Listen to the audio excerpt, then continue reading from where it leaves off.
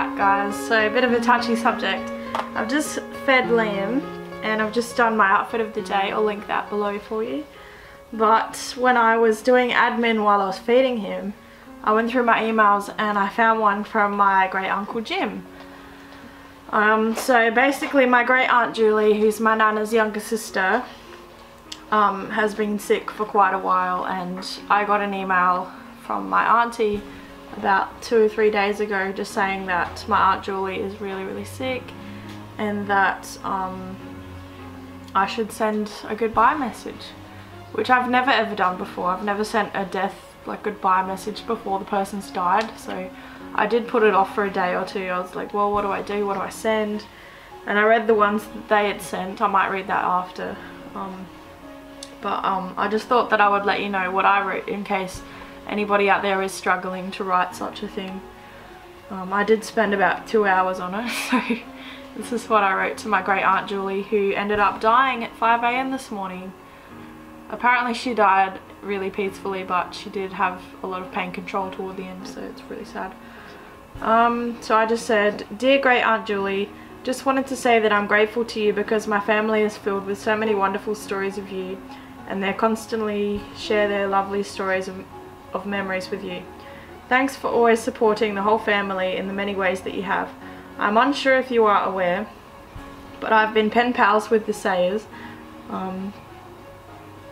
which are their family, which is their granddaughters, so especially Hannah, since I was about 10. It's been a wonderful friendship and I cherish our letters back and forth. I have enjoyed reading your letters as well, both to Nana Amy and Auntie Mandy, and to Michael and I. You should be proud of raising such a wonderful family and be thankful that you are so loved. It's been a pleasure to have you in all of our lives. I'm thinking of you and I hope that you're spending your precious time with family and friends, reflecting on the finer things in life and all the wonderful things it's had to offer. I hope you move on to a place that's pain and stress free and full of happiness when the time does eventually come.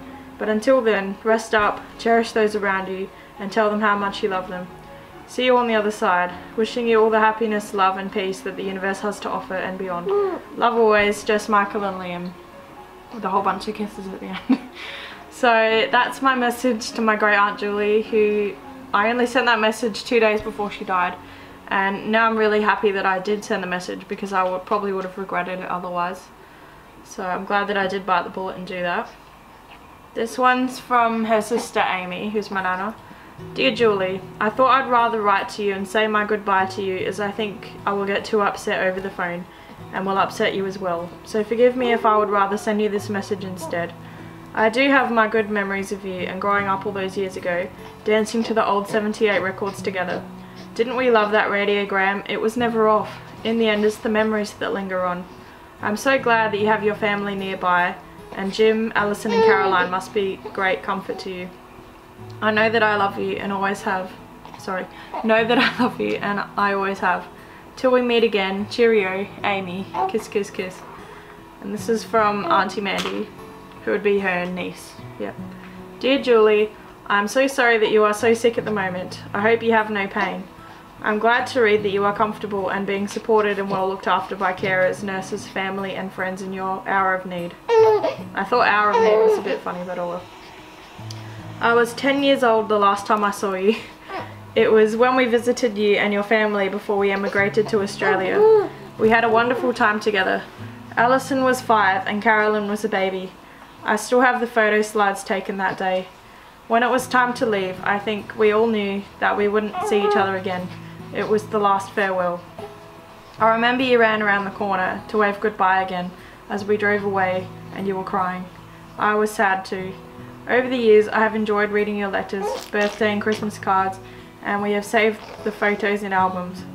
You will always be in our memories and thoughts and forever in our hearts. We love you dearly and send our prayers to you. We hope that you find peace. We send our love and best wishes to Jim, Alison, Caroline, Hannah, Zoe and Adam. Love, Mandy. Kiss, kiss, kiss." So that was a really nice message. I think the other reason that it's been a bit hard for me to write the letter was because I never actually met Julie. I've only seen her in pictures and heard about her through people's stories and that sort of thing. Out of all of my nana's brothers and sisters, I did think that she looked like my nana the best, so she was kind of like my favourite of Nana's siblings, if I can say that. I don't know if I can, just based on what I've seen and what I've heard.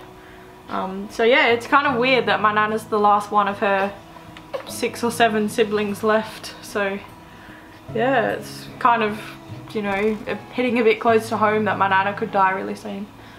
So that's kind of sad as well.